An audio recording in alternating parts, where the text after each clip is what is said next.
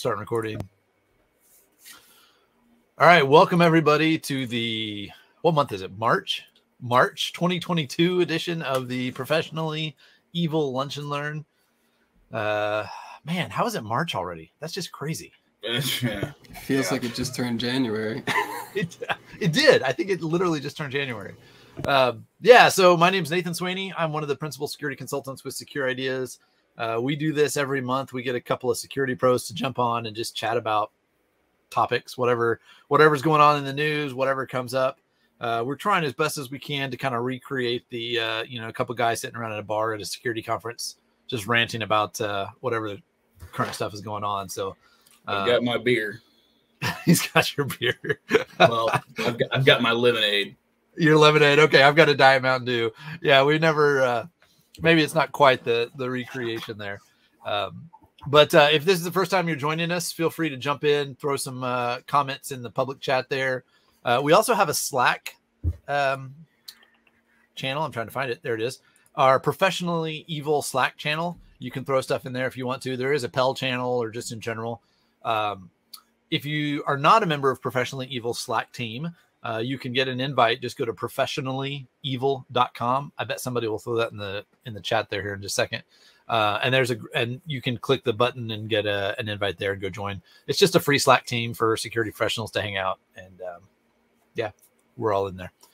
So joining us this month is Aaron Moss, who has been here before, but has never been here as a Secure Ideas employee. So welcome to the team, Aaron. I think it's been about 2 weeks. No, I've been here for almost a month now. I think actually next week is like my official month. Is it really? Oh my gosh. Wow. How does that happen? I don't know. I'm not sure. Like, I figure by the next time that I'm on a PELL again, I won't be working for Secure Ideas. I'm surprised I've lasted this long. Yeah, we are too, honestly, a little bit. Well, I mean, we all get fired relatively often, so. Yeah. So anyways, it's great to have Aaron officially on our team now. He is based here in Tulsa with me, 30 minutes south of Tulsa-ish. I'm in the backwoods. Down by whenever I was Coweta. still at True, we called it True Flood Zone, and I'm going to start calling it Secure Ideas Flood Zone. Being that I flooded, 3 years ago in May. Yeah, the big 36 inches about right here of water. That's crazy. So. That's crazy. Also joining us is Alex Rodriguez, the other A-Rod. I joked earlier, I've got A-Rod and A-Ron on this one. That was a pretty good combination. Nice. My son is 8. And I haven't showed him. His name's Aaron. No, Aaron is 10, I guess. I've got too many kids. I don't know. But my 10-year-old's name is Aaron. And I'm trying to remember. I don't think I've showed him that Key and Peele video with A. How has he dodged that this long? I don't know. I'm gonna make myself a note. He's gonna see that this afternoon. So if you haven't seen the Key and Peele video where what rock are you hiding under for one? Yeah, exactly. Anyway, pretty funny video where he's mispronouncing names and whatnot. But so I'm curious what yours would be. Anyway, let's go ahead. Yeah. So the theme of this is basically we just got a bunch of articles and news and events and whatnot. And did you name him after Aaron Clark, that security guy? Aaron I was checking the attendees. He's not on here. Aaron's been on here several times. No, I did not name. Oh, I did not name him after Aaron Clark. Is it Aaron Clark Security? I don't know who that is. He's I don't know how to. He's Aaron. He's the other Aaron, another Aaron. So let's jump in. We've got a bunch of articles. There's a bunch of stuff going on, and honestly, I mean, some of this stuff, like I'm sure you've all heard about Okta and Lapsus and Microsoft and Ukraine and Russia, and it seems like a lot of this stuff just keeps coming around. It's all in the big news. We'll talk about some of that a little bit. We've got some other interesting things as well. But I think the first thing that I found really interesting, this first article, FBI warns of preliminary Russian cyber activity against American companies. That's a big, long title. Here's the article I'm posting in chat if you want to follow up there. Did you guys get a chance to read that, or did you see Biden's talk on Monday about it? I read it. I didn't get a chance to watch the talk. I've heard about it. So yeah. So I mean, we've all been saying this for a while that, you know, like what's Cyberwar going to look like, and we talked about, I think actually it was last month, we talked about, you know, how Russia was starting to attack the Ukraine and using some like going after critical infrastructure and stuff like that to try to shut some things down, denial of service. There were some banking attacks and stuff like that. Crypto Jones says, yeah, but how is that different than normal state sanctioned Russian activity? That was my thought too, especially after the next article we're going to talk about. So, but yeah, let's move forward with what we got. Yeah. So here's my concern.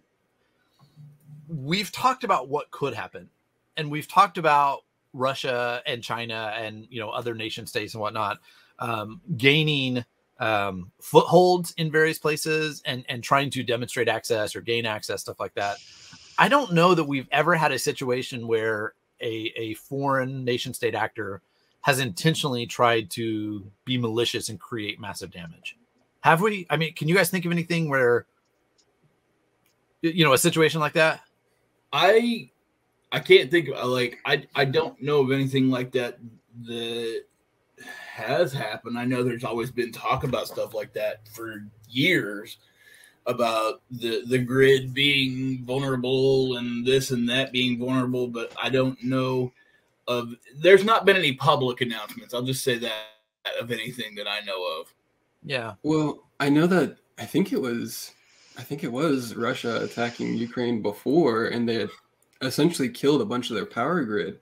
Yeah. But, I mean, yeah. While, so, but I think you're talking about like American soil, right?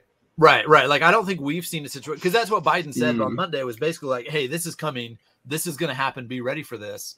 And we've always talked about the possibility, but I don't think we've actually seen it happen here yet. Yeah, not a wide scale attack. Not that I can think of. Yeah, Brad brought up North Korea and Sony, but I wouldn't quite consider Sony critical infrastructure. You know, maybe we're getting close. I mean, if they took down Netflix, all right, now we're in trouble. Right? Like, yeah, no, that's you know, it goes back to the old Daryl Dies We Riot from The Walking Dead back in, you know, 10 years ago. So. Yeah, Sony's not critical infrastructure, although I think a lot of people will be upset about Spider-Man movies. So Tony posted an article here. A German attack causes massive damage at steelworks. I'm not familiar with the details of that situation. Scrolling there. It's not clear. Yeah, so apparently it was a targeted. They used a phishing attack to get in.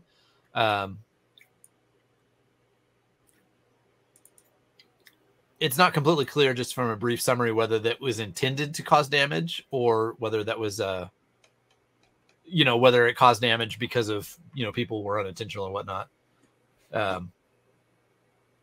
Crypto Jones says, I always assumed Russian activity was civilian hackers that were just not prosecuted for attacking Western targets. If the current administration presses them into service against the West, I'm not sure how effective they'd be. Yeah. So one of the things that, both Russia and China have capitalized on is utilizing third parties that can't be directly right. We can basically say, well, they're not, you know, we're not responsible for them. We can't control what they did. It's not our fault. And then eventually there's been several instances where we put enough pressure on either China or Russia. And I'm using them as the two big examples. I'm sure there's others. But like we pressure them a little bit and they'll be like, oh, okay, yeah, we made this arrest, and they'll arrest some group and then, you know, keep turning a blind eye to the other. So that's something like law enforcement in the US has never, well, at least I don't think anybody's ever accused us of doing that, of just kind of quietly letting some of these groups kind of go through and do stuff. But I don't know. I can't. The only time I ever remember anything like that happening was with LulzSec, whenever they captured that guy who was supposedly the leader and then turned him to a government informant. Yeah, basically using him again. But that was, I was going to say that they basically used him to capture the other LulzSec members, right? Like it wasn't a. Right. Yeah. Yeah. And on that same note, Chris mentioned that water company in Florida where they saw the increased chlorine levels. I do remember that. I don't remember who the attacker was. The aggressor wasn't in that situation. I don't remember did they ever actually find out? I think it was just either an individual or a group or something like that. I don't think there was any evidence of it being a nation state anyway, but I don't remember for sure. I didn't think so. So there's another article here it's from Gizmodo, so take that for what you will, but it's interesting. I've got a pet peeve when somebody quotes officials, unnamed officials, or people in the White House or whatever. But basically they're countering, President Biden had said, hey, this is what we're looking at. We've got some options. We're considering things here. And then other officials that Gizmodo has access to says, well, those aren't serious. We're really not looking at that. It wasn't Gizmodo. Gizmodo's just reporting on what NBC had. Oh, they're reporting on what NBC said. Okay, that's and NBC had basically come out. Ken Dilanian had come out on Twitter as well and said, we stand by our story after what Psaki said. Or I don't know how you pronounce her name. So, I mean, you've got the president and the White House chief of, or not chief of staff, what's her title? The press secretary. She's a press saying secretary. One thing. And then you have government officials, unnamed, anonymous, saying something else. I don't know. I hate to say you don't know who to believe, but you can't really necessarily say, well, the dude that monitors the bathroom and makes sure there's people are washing their hands, maybe he doesn't have as much information as what the press secretary does. Crypto Jones says, not planning could mean we already have planned. Yeah, that's pretty valid. Let's also remember that, what was it? Stuxnet was U.S. based. U.S. and Israel. U.S. and Israel, yeah. It was U.S. based and nobody knew about it. I have some friends who knew people personally that worked on that, that didn't know that they were working on that at the time because it was so compartmentalized, and then they had somebody bring everything together to put all the pieces together. So, sure. And of course, that was under the Obama administration. So, well, if you go back and look at who was the group that dropped all the NSA exploits? Shadow brokers, right? The stuff that Shadow Brokers released, man, when was that? 3 or 4 years ago? 2017. I'm already losing track. 5 years ago, I guess. The stuff that they released was from 2003, 2004. So, yes, Stuxnet may have been actually deployed during the Obama administration, but they were clearly working on that level of functionality and capabilities for years, even for probably decades. Realistically, I don't know necessarily when they started, but it was definitely early in the Bush administration as well. It's obvious that they've been working on this stuff for decades, because this is it's the new frontier of warfare, which is the reason we're talking about this right now. Yeah. And so if you have these kinds of systems that are so critical to the infrastructure and stuff like that, of course, any government, nation state is going to be working on some kind of weaponry to be able to disrupt, distract, destroy, as just to try to be in front of the other. It's basically the same thing that we do. We try to get in front of the bad guys, right? Yeah. And the problem with the bad guys is the bad guys think that we're the bad guys sometimes. It's evil always thinks evil is doing good, but good always thinks that it's perspective. Yeah. Well, and one of the things that it wasn't necessarily an attack on critical infrastructure, but it was a big database for government backgrounds. I can't remember what it was, but essentially that had gotten breached, and all the information. You talk about the OMB breach? Yes. So that one was, from what I remember, I thought it was supposed to be Chinese based or something. Yeah. That was 2015, I think. OPM. That was OPM. That's what I'm saying. Yeah, it wasn't directly to critical infrastructure, but I mean, that's critical information for the U.S. government. Yeah. So, well, and we've done some testing for similar agencies. I can't tell you who, but there was actually one particular government agency in DC that we were testing, one of the larger ones, and they asked us afterwards. They're like, "Hey, what are the chances?" This was like later that year in 2015, and they asked us. They said, "What is the chance that we could be an OPM, right? Like, what is the chance that that could happen to us?" And I mean, I regretted this later. I kind of laughed in their face in the middle of the meeting because it was like they gave us access to their network just as a normal user. Like we just plugged in and said, "Hey, right, we're on the network. What could we do?" And we had domain admin within like 2 hours. And we found like 4 or 5 methods to get domain admin in the court. In fact, one of them, we sent a phishing email to sysadmins, and 3 of them logged in with, I mean, it was a third party that we were simulating, but they logged in with the same password that they used for their domain admin account, right? They were reusing passwords. So, I mean, it was like trivial stuff like that, that it's like, hey, this stuff is so soft. It just, I have to assume that other nation states are doing, and that's what I told him. I said, hey, if you're not doing, or if China doesn't already have access to your stuff, they're not trying.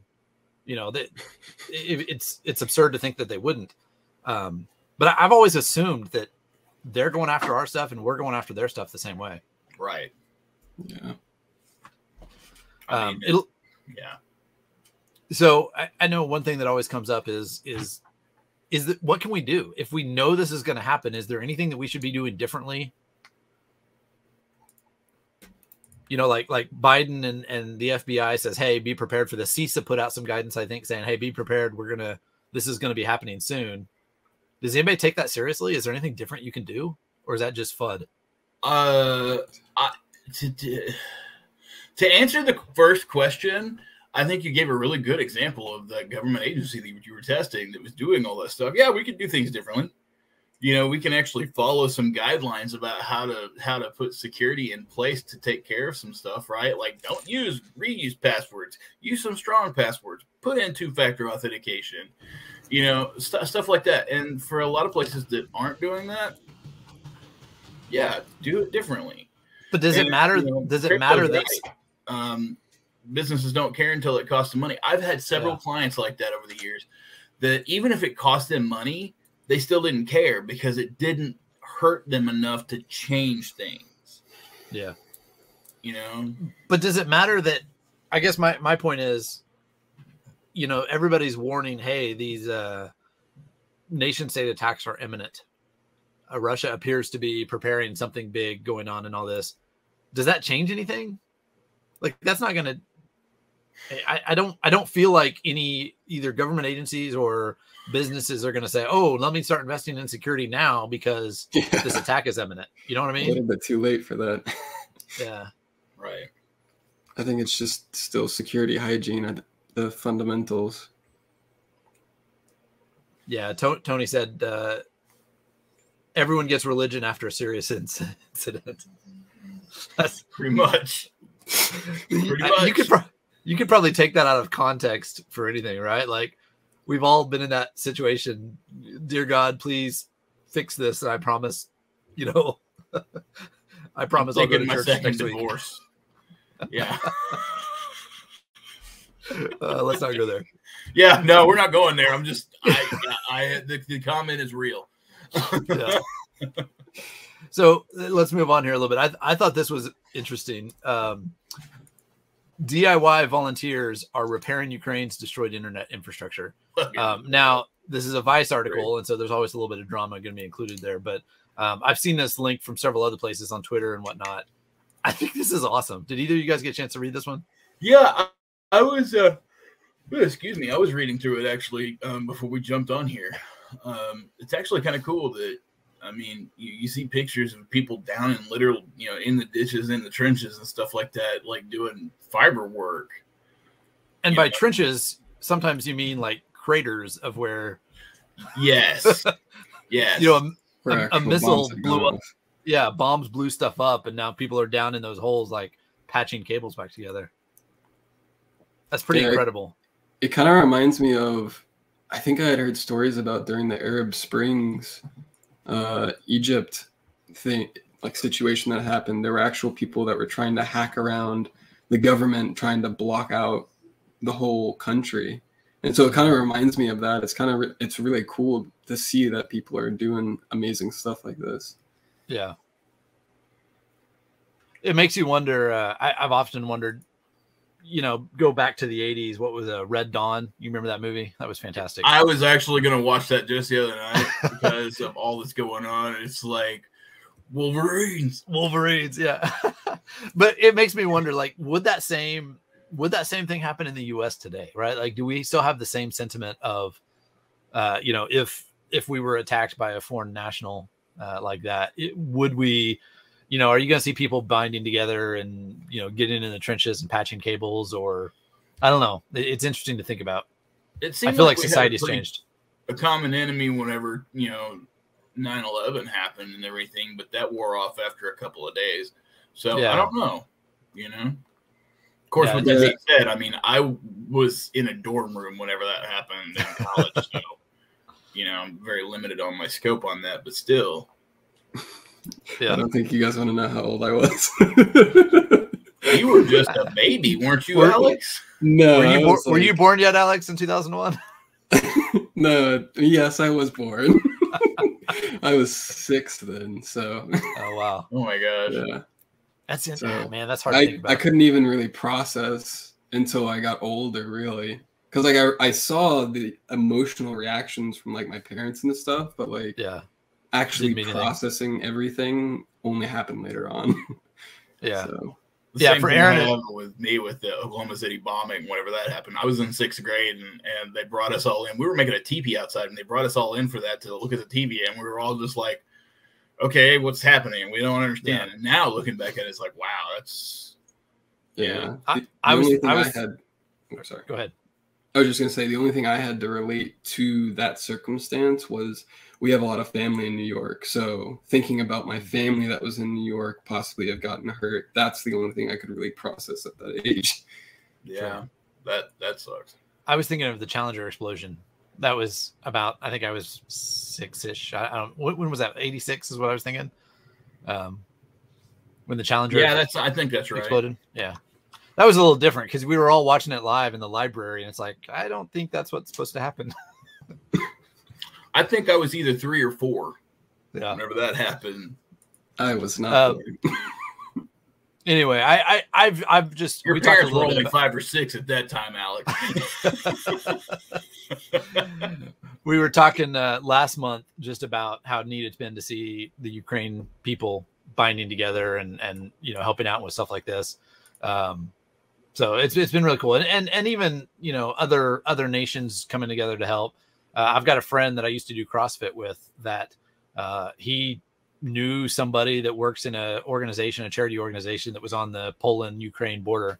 And so he works for Tulsa, the sheriff's department. He was on the SWAT team for the sheriff's department. So he just took time off and said, hey, I'm going to Poland. And he's over there now, like helping get materials to refugees and stuff like that. So it's been pretty cool seeing some of that stuff. That's awesome. Yeah. All right. Go ahead. I was going to say, I think especially like seeing how many people are rallying just around the Ukraine-Russian conflict, I think there would be rallying. I don't know how much there will be, though, like how Ukraine already has so much more nationalism compared to, I think, Americans do nowadays. So. Yeah. I think you would see it more in rural areas. I mean, there's clearly a lot more national, I don't know if pride's the right word, but probably patriotism and stuff like that in more rural areas, whereas in urban areas, it's a little less as common. Yeah.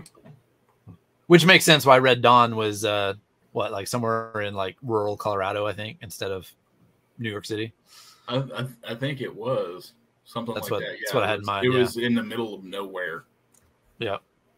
All right, let's move on. Before we leave the Russia-Ukraine issue, there was an article here I thought was really interesting about cryptocurrencies and the impact that this event has had on those.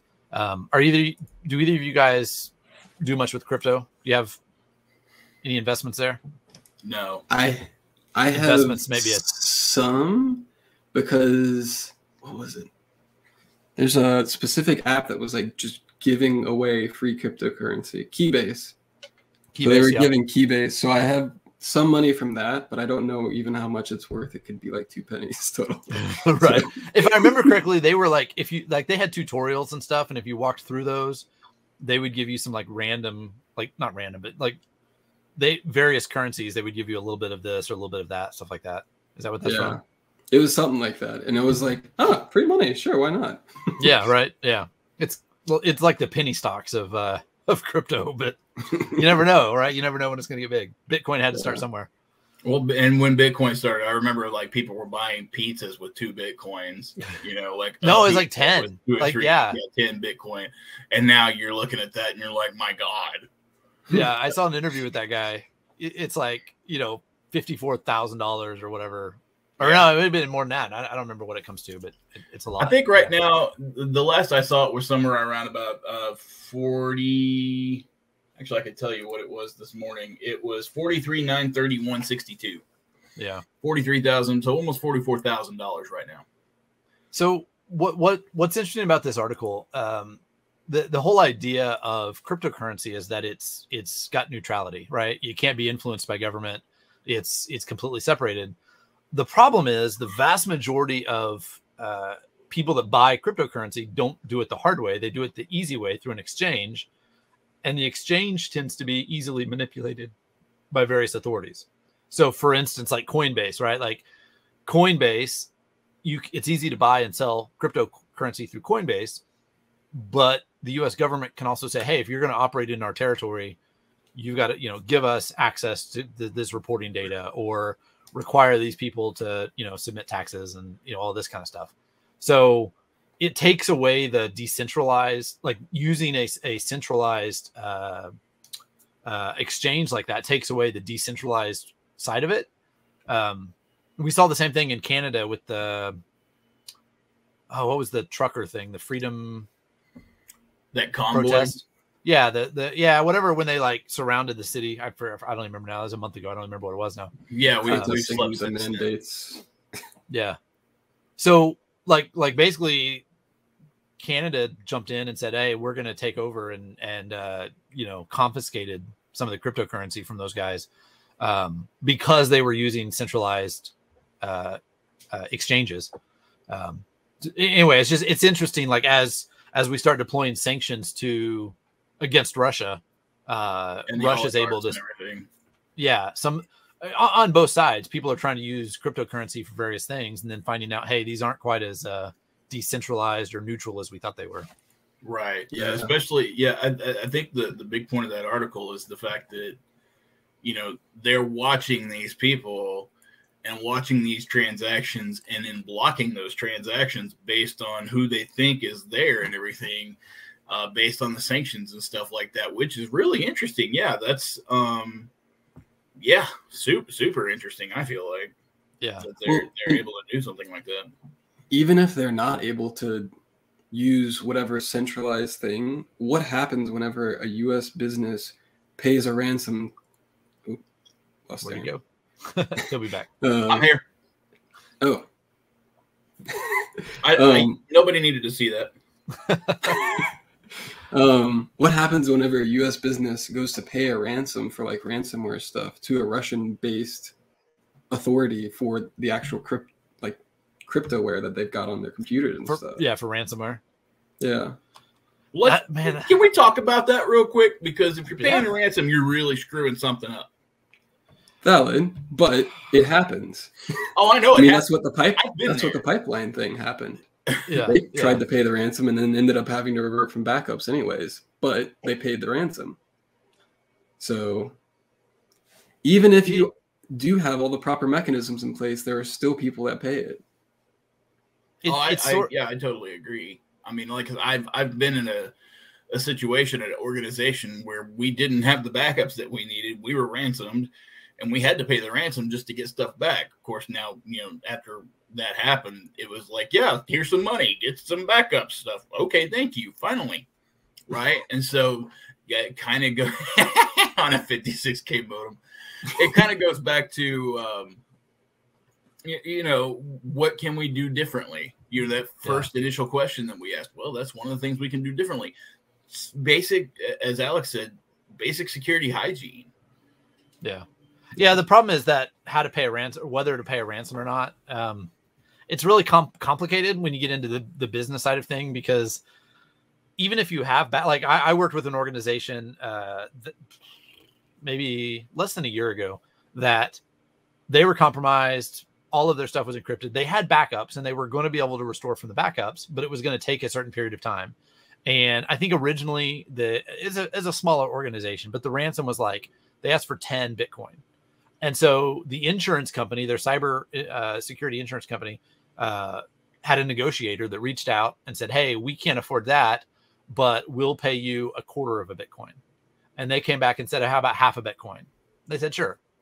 That 25 grand to that company, whatever it was, 20 grand or 25 grand or whatever they ended up paying, was totally worth it to get the backups, to get, not the backups, to get the data, to get everything encrypted. back, because it was going to be more expensive to get the backups going. Correct. Exactly. And so it was like, you know what? I mean, I think it was the insurance company that made the decision of, let's just pay this and move on. It will cost us less in the long run. There's a lot of business decisions in that conversation. I mean, I can totally see that. Well, and how do you handle all the different sanctions for Russia? Yeah, if you have to pay Russian hackers to try and get your data back. But can we talk about that for a second? If you're paying, I broke his brain. he's on a loop now. We just started him over. What? You said, can we talk about that for a second? Like, you said the exact same thing. Yeah, no, I want to talk about this, because here's the thing. If we're paying these cyber criminals, right? So look at it from the business perspective. Fine. I understand you have like an obligation to keep the money flowing and everything, and it's going to cost less to do that, right? But if we're paying these cyber criminals, because let's face it, that's what they are. They're criminals. We're paying these criminals these ransoms and stuff like that, and that's just obligation for them to keep going because they know that it works. So when does the moral obligation overtake the business obligation to make money? But I mean, that's a question that's way above where we're at right now. I think that's an overall, Yeah, it's not always just about money. I mean, there's a lot more. There's a lot of considerations there, but I compare it to like if you go to certain places in South America or Central America, where kidnappings are very common, there's an entire, maybe black market's the right word, economy of like, it's just a process of people get kidnapped. So, the ransom gets paid, the person gets given back, and everybody knows you don't harm the kidnapped person, because then it all falls apart and you won't get paid. So that works because law enforcement is not developed well enough to combat it and stop it. And so there's some alternative of, society basically that builds up. We're kind of in the same situation now. Our security professionals don't have the ability, we don't have the ability to stop ransomware completely. I mean, ideally we should be able to, but people aren't doing it. But we have that blinky box. We have the blinky box. Right. So that economy is always going to spin up of, finding some way of, hey, we'll take care of your stuff. We'll actually give you the key. We'll try to help you get your data back as long as you pay us, because we want the next guy to pay too. I don't know about the moral side of that, but I don't know that you can stop it. Well, yeah, there's a lot of things that we could talk about from that perspective and everything that I'm not going to get into. And you're absolutely right. I think it's one of those things you can't stop it. And so, but it's just, I mean, it's an interesting question. I feel like that we're never going to have an answer to. Yeah. And we've been talking about this for forever. I mean, think about like, you remember Air Force One, Harrison Ford? I've never seen it. Oh my gosh. That's a great movie. I know.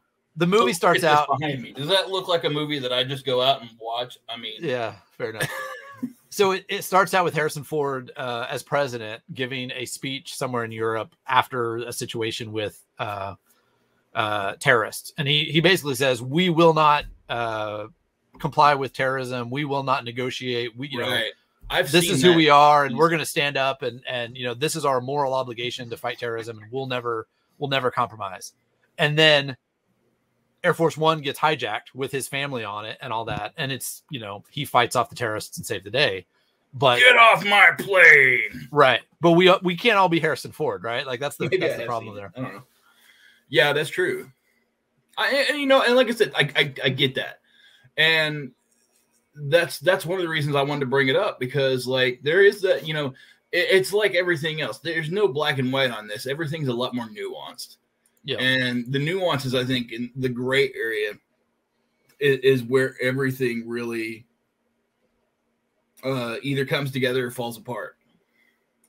Hey, and you know what? It's good to have those perspectives and talk about this stuff so that we can all get a better idea, you know?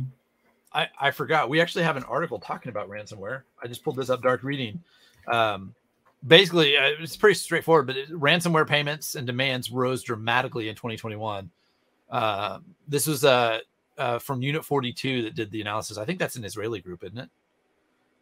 No, that's Palo Alto's reverse engineering. Oh, like yeah. Like I said, it's Israeli, right? Isn't that where Palo came from originally? No, they're from California. They're based in California. I was thinking they started, like the folks that started it were Israeli. Maybe I'm wrong.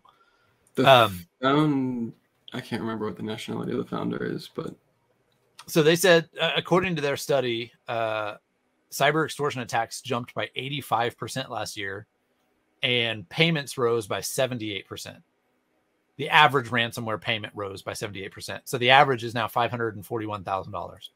That's just crazy. That's crazy how much money we're talking about. Nir Zook is Israeli American, so yeah. Yeah. I'm pretty sure it was an Israeli group that started it.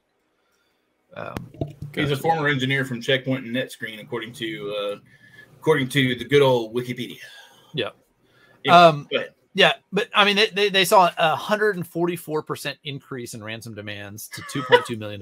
Brad, inflation everywhere. Yeah. Inflation everywhere. So That's much. right. Even the ransomware is going up.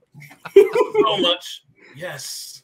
Well, and I heard on a podcast too, it's kind of interesting the tension between the different hacking groups that were before Russian, Ukrainian, and how that's like how the actual war is affecting that relationship of their normal ransom group gangs that were doing that stuff. Oh, interesting. Yeah. Yeah. I can't remember what it was. I think it was a podcast. What was it? Yeah. What was the Risky Business? That's what it was. I wondered. I was going to ask if it was Risky Business. Risky Business. Yeah. What is his name? Something Gray. Patrick Gray. Patrick Gray. Yeah. He does a great job. If you guys don't listen to the Risky Business podcast,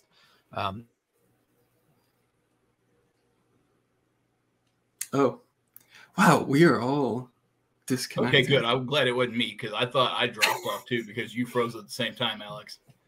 How funny. I bet it's the Russians. I'm going to blame it on the Russians. Yeah. 100%. Yeah. The Conti malware gang. Oh, so it's funny that Crypto Jones brought up the Conti malware gang. We've got an article here on exactly how much the Conti hacking group members get paid. So now this is a hacking group, right? And a lot of different people that are, I don't know. It's really interesting when you look at some of the analysis of how these groups form. Krebs has done some stuff on that. But if you scroll down in that article, this was the January 2020 to March 2022 difference. Hold on.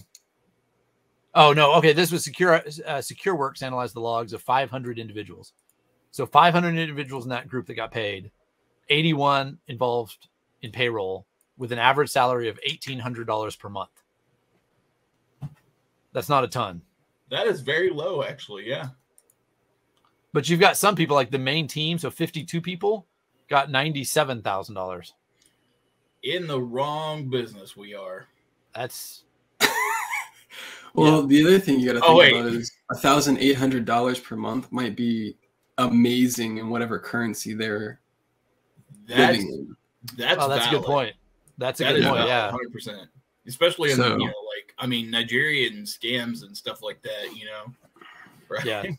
Tony said it's not a bad side hustle. Well,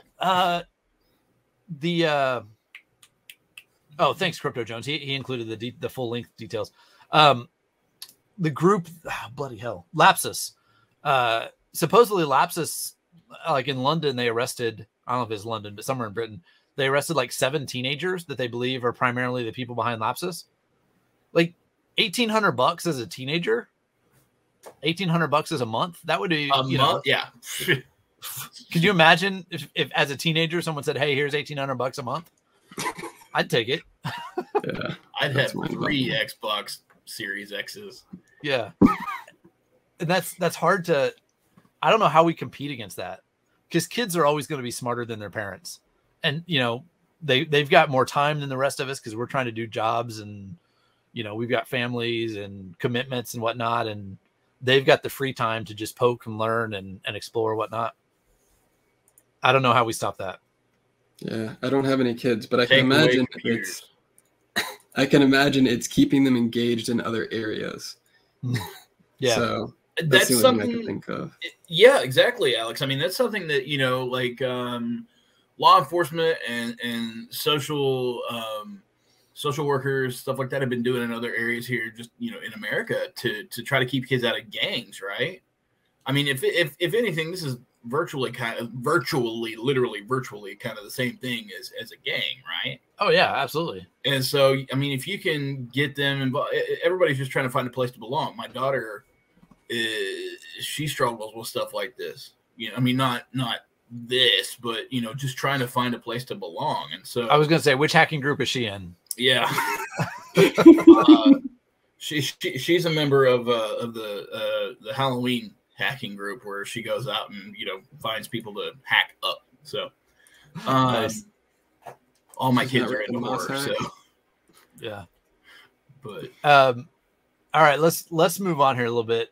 We've talked about ransomware and all this stuff for a while, hacking groups, but I know, Alex, you wanted to talk a little bit about Crypto Jones Robux. That's fantastic. Imagine having to convert $14 million in cryptocurrency to Robux just to convert it into US dollars. You know what? I'll be honest. If I went to my 13-year-old and I said, "Hey, I've got $14 million and I need to convert it to Robux," and then somehow convert that to dollars, I bet he'd figure out a way to do it. Like, I bet he would figure out a scam so that we could make it happen. He'd probably be like, "How much of a cut do I get?" Yeah. Thanks for clarifying. If you're not familiar, Robux is the virtual currency of Roblox. Roblox, yeah. And if you're not familiar with Roblox, well, God bless you. You're awesome. Because the rest of us have been inundated with it by our kids. So it's a neat little game that's kind of Minecraft-y to a degree. Yeah. Yeah. Well, in the article that, until Nathan comes back, let's post it in the chat, was essentially talking about, I don't know if anyone's, or if people have heard about the vulnerability Dirty Pipe. It's a Linux vulnerability. Oh, I think he's coming back. There he goes. I've been here the whole time. Can you guys hear me now? Yeah. Oh. Yep. You should have said nothing. Like, we could have totally had him going for another 20 seconds. I was tempted to, but we're being recorded. And that's the reason I was thinking maybe we should go ahead and do it. It would be funny. Yeah. Clearly, the internet is broken. It's still Russia. It's still Russia. Go ahead, talk about Dirty Pipe. Yeah. So, Alex, can you summarize Dirty Pipe? Essentially, it was a flaw in the Linux kernel that, and this was my brief understanding of it, is that you can essentially get privilege escalation while using pipes between commands to actually become an assumed root.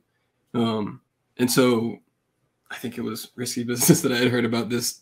There are certain people that had actually taken the Dirty Pipe vulnerability and started using it against Android phones. So it's all types of Linux devices. Yeah.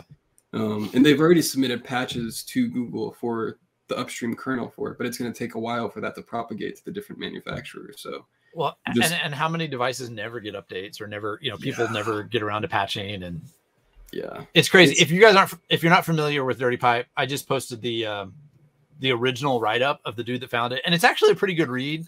It does get really technical once you get down to like, okay, how to exploit it. But the summary of like how he discovered it is I thought it was pretty interesting. Basically, he had a problem and he was troubleshooting it, and he couldn't find any excuse for why this was working.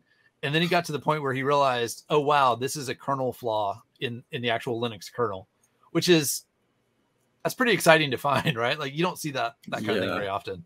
Well, and the interesting thing too is that it was released in, I think it was 5.8 and newer. So the older kernels actually aren't affected by it, which is just so strange to think about. Yeah. There you go. Yeah, so don't patch your stuff and you'll be perfectly fine.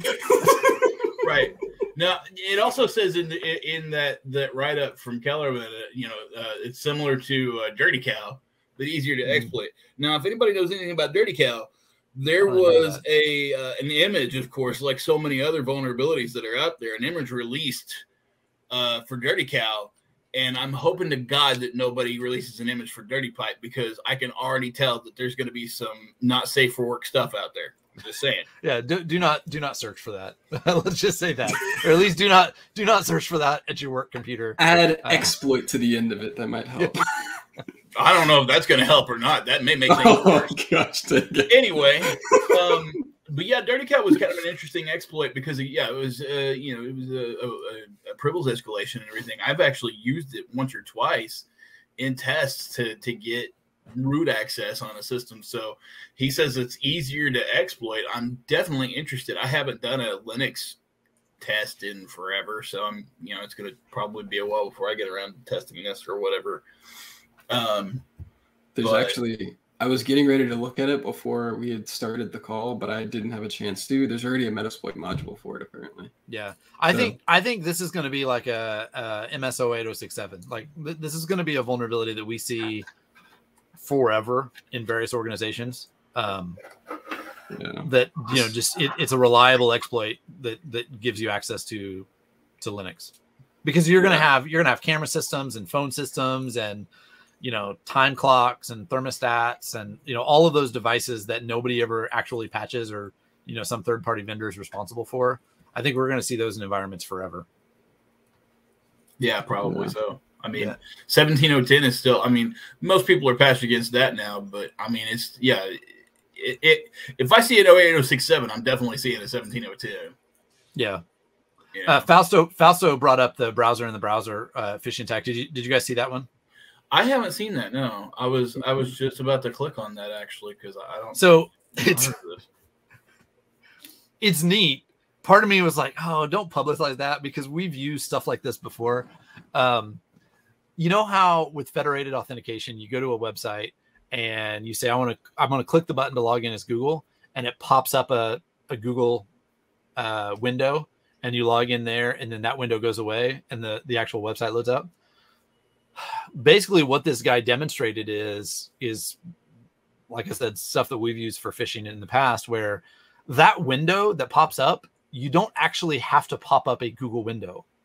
You can use JavaScript, and you can basically create what looks like a window. Oh my God. Oh, yeah. I totally see where you're going with that already. That is brilliant. From the user's perspective. Yeah. That's been like Mick, one of our consultants, is amazing with JavaScript. He's probably the smartest guy I know when it comes to JavaScript.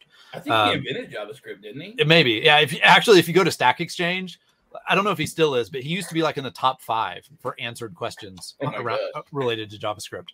But that was always his thing. It's like, we can pop up alerts, we can do all this kind of stuff, but it's a lot easier just to pop up a login and say, you have to re-log in, your session expired or whatever. Everybody just types in your credentials and then done. Now you've stolen their credentials.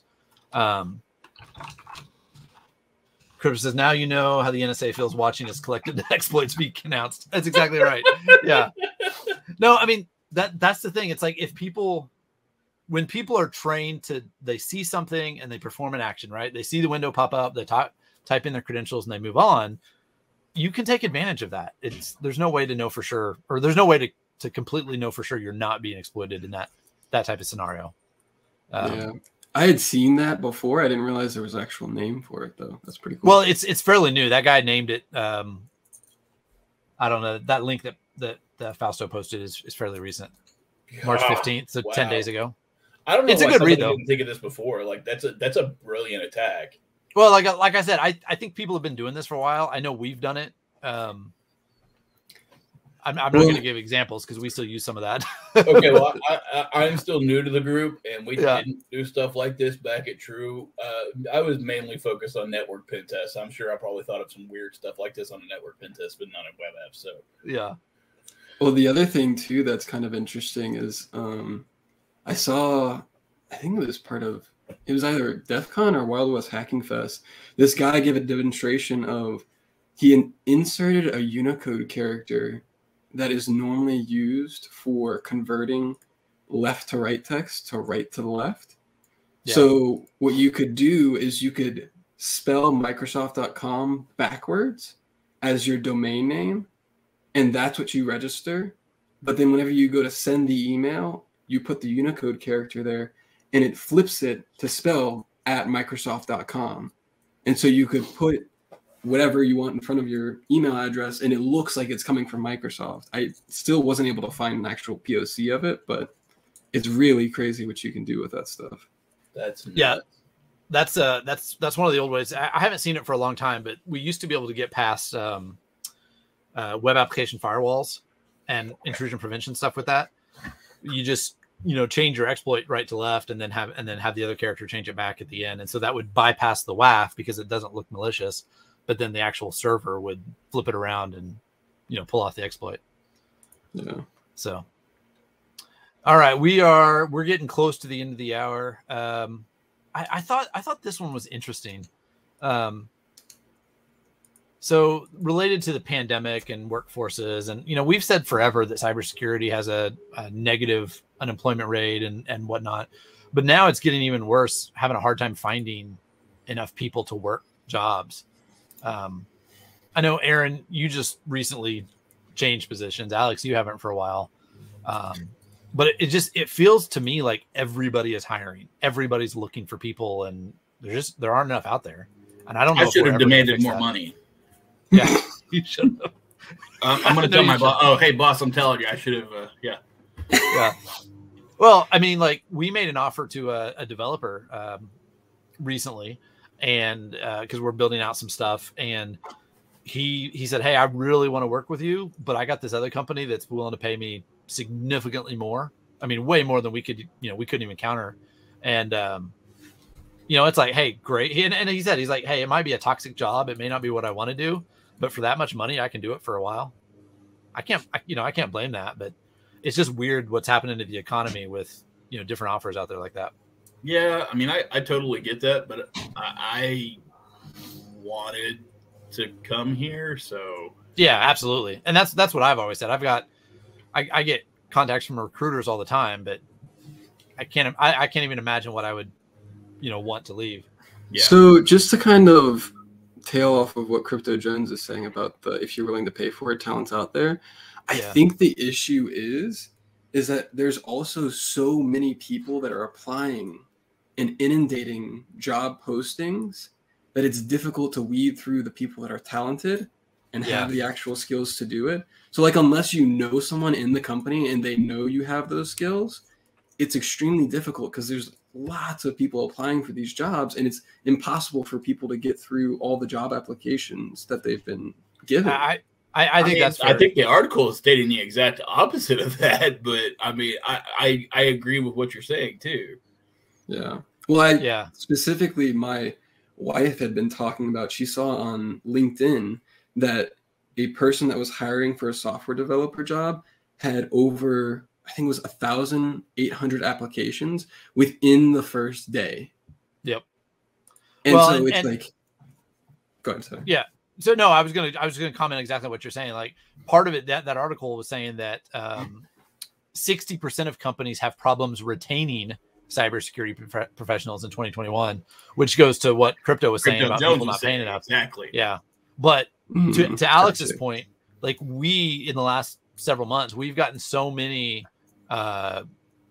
resumes, and it's like, all right, on paper, this looks good. And then you get to talking to people, like, actually doing an interview. And it's like, all right, you say, this, but what you mean is you've heard of this and you clicked a button and ran a tool one time.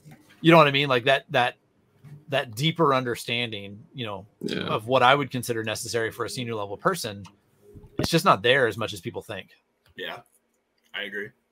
Yeah, I mean, there's a lot of people, and I think a lot of it goes to, I mean, I've been that guy, right? Where I thought I was hot stuff and knew everything. And whenever I actually started doing this stuff, I realized exactly how much I didn't know, because there's, you know, the InfoSec space is like this, and I'm just a little blip right in the, you know, somewhere on the outer edge of it. Right. And I think there's a lot of people like that are kind of like that. But going back to what, you know, Crypto said, you know, if you're willing to pay for it, the right people will come along. Yeah. Yeah, it's challenging trying to hire at this point. It's extremely complicated. But anyway, all right. Well, I'm gonna wrap it up there. It's 12:56. We got about 4 minutes, but we're gonna end a little bit early, just because I have another call right on the hour that I couldn't bump. So yeah, and I gotta Aaron, go eat. Aaron and Aaron and A-Rod, it was great having you guys. I'm glad the internet stayed with us long enough to get here. Everyone's internet, apparently. Yeah, I've got pity for our folks that are going to have to try to clean up this video and, you know, put it on YouTube. It's going to be awful. Yeah, who knows what it'll end up. But everybody else, thanks for attending. I love all the chatter and the conversation. That really contributes to the conversation, so I appreciate that. And, thanks, Crypto. Yep, we will see you all next month. I feel like we need like an outro song to go here. Yeah. I think Elle actually adds outro song music to the. Oh, does she? Because I was thinking. Okay, no. Well, there you go. You got it. Yeah. So here's the challenge. If we use music like that, as soon as we publish it to YouTube, they'll challenge it and take it down. Or well, I mean, that's the reason I just hummed it just now, so that you know it's not the actual song or anything. It's a really terrible rendition. Yeah. All right, I'm gonna stop the recording and we'll jump off here. Everybody have a good afternoon and enjoy your weekend. Bye, guys. Bye. All right, see ya.